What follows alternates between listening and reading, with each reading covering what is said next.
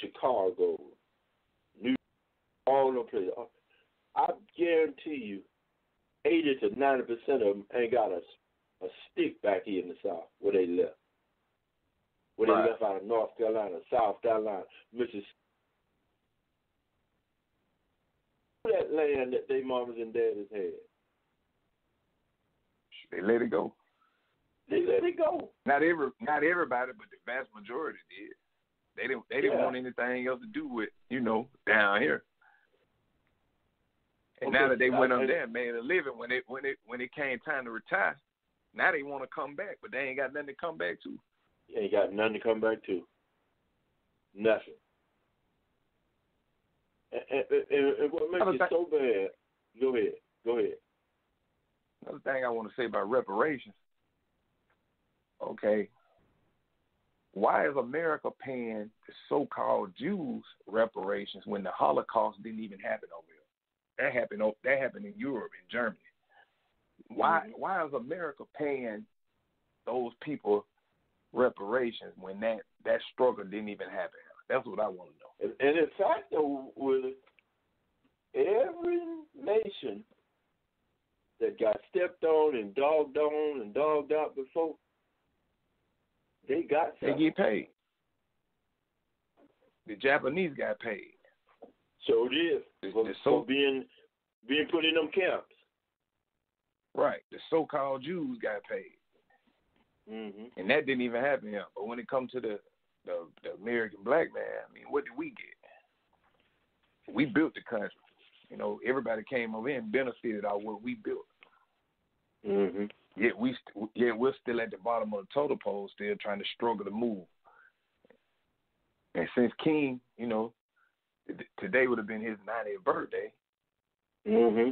Since it's a special day today, if we look at, he's been gone 50 years. We ain't did nothing but go down since he left. Mm-hmm. Now, in 1910, look at this. In 1910, do you know we own 20 million acres in the South? 20 million acres in 1910. That was the period right after Reconstruction. Mm-hmm. Today, we own 1%. We barely own 1%. Now, I'm going to tell you now, in my family, we still own everything that Mama and Daddy and Grandmama and Granddaddy left us. We own every stick of it. Still own it. Right. Now, in where we live, it's a source of jealousy, and they talking about you rich and all this kind of stuff. What, you ain't rich. All you're doing is paying taxes on what your folks left you. Right. Right. That's a bill. Mm-hmm. Now, I don't know about your family, what your history is and what they did back then. Oh, I can tell you, my folks got down in Jefferson. We own about 80 acres. So my great granddad, it just passed on down. It's our property. Mm-hmm. But most people don't even have that. Mm-hmm. My dad wrote in his will that you can barter and back and forth with your brothers and sisters, but you can never sell their land. Right. You can let each other have it for $1. $1, baby. That was smart. That was smart. Yeah. I mean, you can cut the timber off and do different stuff, but you sure can't sell it. Right. Either way it goes, it's going to stay with the family. It's going to stay as long as that dirt there, it's going to stay in the family. Now, if you don't pay the taxes now, they get it that way now. But, right. But you ain't going to sell it. Right. The only way you lose it if you don't pay the tax. That's it. And that's the government. Right. my father was an insurance salesman. He wrote burial policies and insurance policies and stuff like that. So when he died, guess what? Everything was paid for. Everything. Right. Same thing that you're talking about.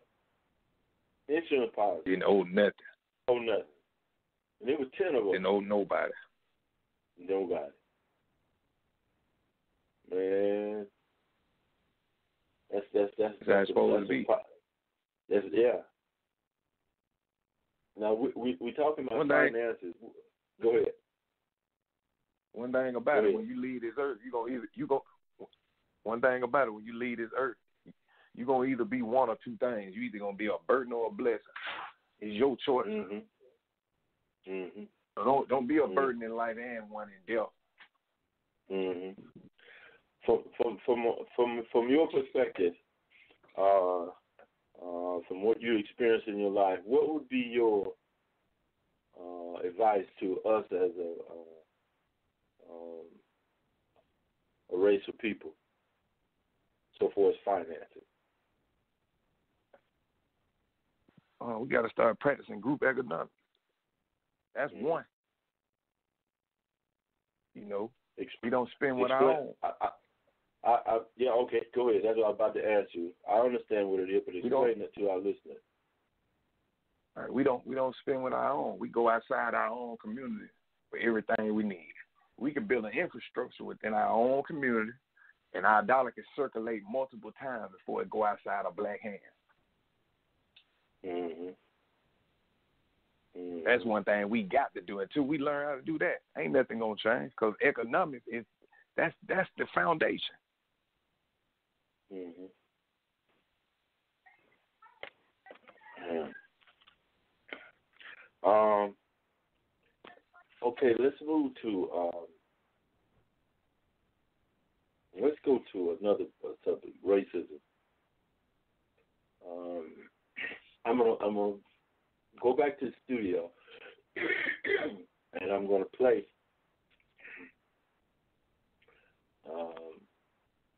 something similar to what we did on the your mindset. Yeah, about the tennis shoes. And this is black folks in the word called black folks in the word nigger. And this when they say the word nigger, we will cut a white man every way but loose for calling us a nigger.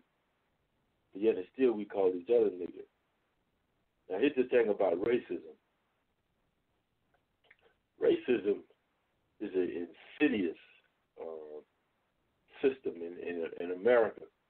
It is one of the most insidious, degrading processes that ever existed.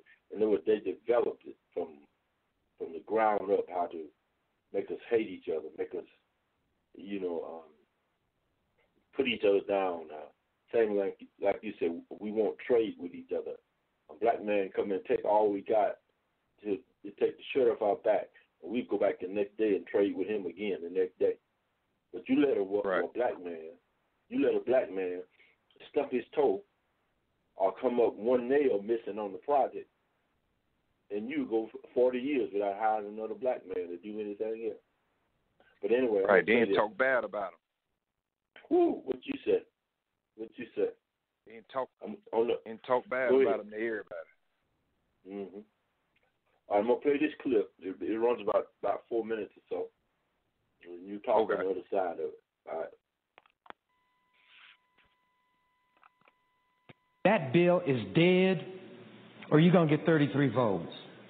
I'm sick and tired of white people setting the standard for our children. Benson High School, the little racists had white adults decide to put out a paper dealing with the N-word. White adults, white children are the ones on the paper and decided to do this. And it come up with the conclusion that if you put A on the end of the word instead of ER, it's a term of endearment. These white people are talking about this word that is the most degrading, insulting word that can be used for us. The World Herald praised them. White people praise them. They say these white students have courage. If I use profanity, you'd hear me use it on the floor this morning. But I'm not like white people. I won't do that. But they're going to get some of these white kids hurt. You use that word with an A or an ER, and I would tell any black child, bust him in the mouth. Knock his teeth out. Teach him what these white people will not teach them. You're going to have these white people in a school predominantly black with predominantly white teachers teaching these white children that it's all right to use that word, that it can be cleaned up. You clean up manure by spraying perfume on it, and then I'll tell you can clean up these words. That's what white people do. Then they want to tell me I shouldn't be offended. They're not the ones to determine what insulting things are all right for our children. Now, if somebody in here had a child who's in special education and I ridicule that child, that person would be offended and outraged. But when it comes to our children, it does not count. White people know. And this little white girl who is the editor of the paper is saying, well, we did just what we wanted to do. We wanted to have discussion. Well, in one of the elementary schools, a white boy called a black child that word with an A on the end of it and said, you have to let me call you that because it's all right. Well, that child didn't hit him back. He called him white trailer trash peckerwood. And he was sent to the office and told, we don't allow name calling here, but nothing was said to the white child. And then when this black child, who is insulted, hits that white child in the mouth, the black child is expelled. You all create impossible conditions for our children. Do it among the adults so that an adult can test it on me. Use that word with me and let me give a whipping or take a whipping. But don't put my child in a classroom setting and these white people are going to decide that it's all right to play with that word. This is not playtime when you deal with that word. This is a dangerous game you're putting those little racists in. 1 minute. You're starting them out young and telling them, you be just like me. And we're not going to teach people that this language is inappropriate. We're going to teach you that it is all right. And tell these black children, you have to accept it because white people own you. And when the black parents were outraged, the World Herald didn't talk about that. They talked about how outraged these white people got when the principal was put on paid leave. And because white people got upset, they brought her back. But what about our feelings? The feelings of our children who go to these schools controlled by white people. Then that education committee thinks they're going to get a bill through this legislature that leaves everything as it is. Well, as long as I have breath in my body and I'm a member of this legislature, I will fight that bill. And if you get 33 votes, I will fight every other bill. And you need to know where things are. And the only way you know is if I tell you. Why don't they do that to me? I can defend myself. Time, Senator. And I will. But our children, I'll die and go to hell 10 times for our children.